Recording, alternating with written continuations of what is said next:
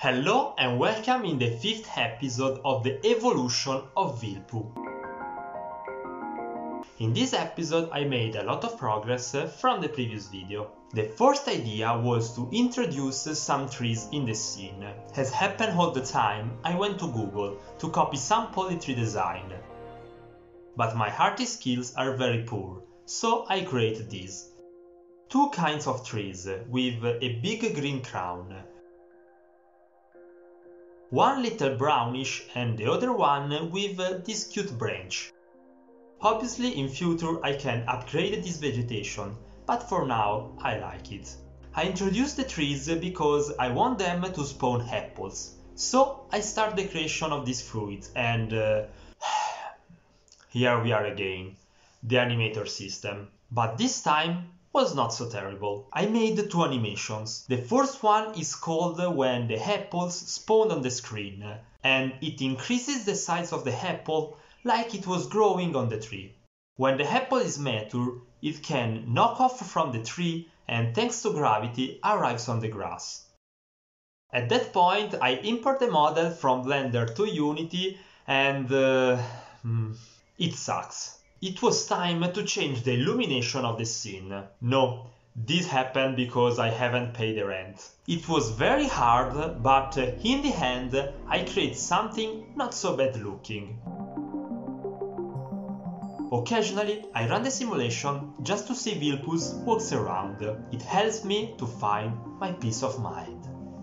As always, if you have any suggestion, please write it in the comment section. I will appreciate them very much. Since trees were in the right place, it was the turn for apples. The first thing that I did was creating an animator controller for this fruit. When the apple is called, the animator calls the starts event. The only thing that this event do is call the next event, the growing one. The apples starts increasing their size, and when they reach the limit, the program activates the gravity instead of using the full animation. Why?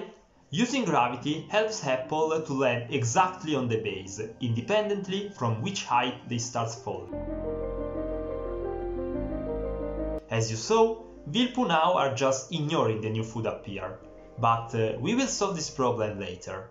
The idea that hanging over my head was to create a life bar system, a sort of rectangle that appear in all video games that tell to the observer how much life the creature has. Then, when Vilpu touches a food object like the apple just implemented, its life is restored and the object disappears.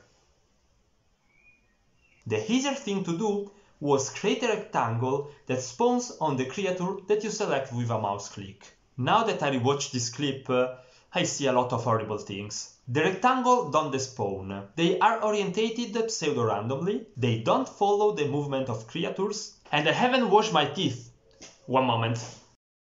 For the orientation problem, I thought to spawn the rectangles perpendicularly to the ray that starts from the cam and arrive to the creature. I had a light blue smaller rectangle to indicate the amount of life of the creature. Personally, I like blue a lot, but for a life bar, I think that red was a better idea. I changed the color and I started programming the life system. Vilpu starts with a life of 100 that is easily changeable by the observer, and every time it moves, it lost 1 unit of life.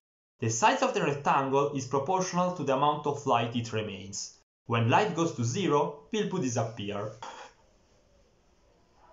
For the 123rd time, I changed the design of the bar. Now there are two rectangles, one black with fixed dimension and one red that reduces its size accordingly with the life of the creature. Finally, I added the script to eliminate the bar if the observer clicks away from Vilpu. I spent a lot of time to reprogram how Vilpu will move on the screen. I wanted to reach his two goals. Use the previous avoid object script, use a target script to orientate Vilpu towards the food. I literally spent 3 days on this. I very like you, soldier, but please execute my order and go towards that fucking apple. This is not time to play. This is time to become a man. Do you understand it? Yeah. Let's run. Are you fucking... Every time a creature finds an apple in an array of 13 meters, the creature targeted it. The creature targeted it. Thanks to the target, the angular velocity of Vilpu is increased or decreased in order to orientate the creature in the right direction. I checked manually how much the angular velocity must change to replicate a more natural behavior. This is the result.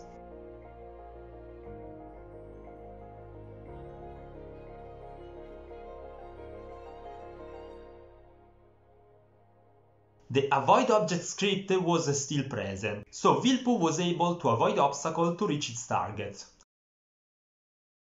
Not always, but a lot of time. Next time, I think I will create a reproduce system. In this way, we will be ready for the Volterra environment. Now I play the simulation for 1 minute just to appreciate the final result.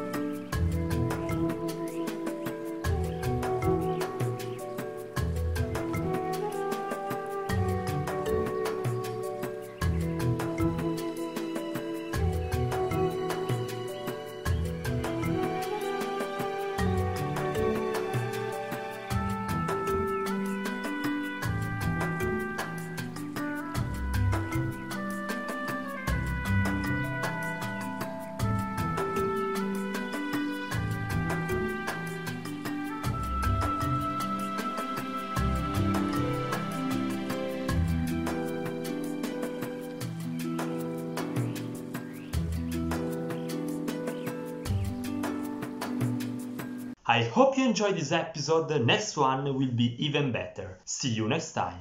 Bye.